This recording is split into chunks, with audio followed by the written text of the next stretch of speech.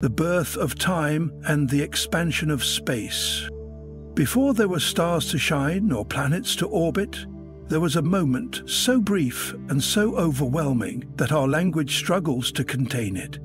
This moment, often referred to as the birth of the universe, was not an explosion into space, but rather the sudden emergence of space itself.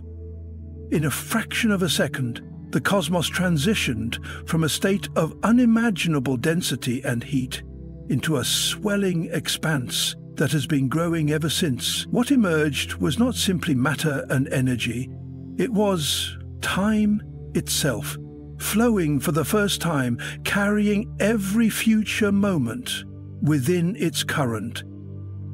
The laws that govern our reality today were forged in that primal instant. Physicists describe this beginning through the framework of the Big Bang. Though the name itself can be misleading, it was not a bang in the conventional sense. It was a transformation from a state of no spatial dimensions and no temporal direction into a four-dimensional arena.